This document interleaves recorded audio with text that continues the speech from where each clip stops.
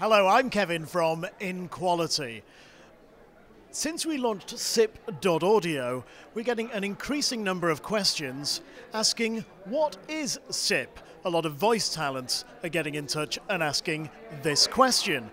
Well, SIP is a telephony protocol. It's already used around the world, whereas an email address will allow you to receive text and attachments. A SIP address allows you to receive calls. Now you can receive a normal phone call to a SIP address, or you can receive a studio quality audio call using, for instance, the Opus codec, which is the same codec that IPDTL uses. So, how do you get ready as a voice talent for SIP? Well, if you're an IPDTL subscriber, the answer is you already are ready. You already have a SIP address.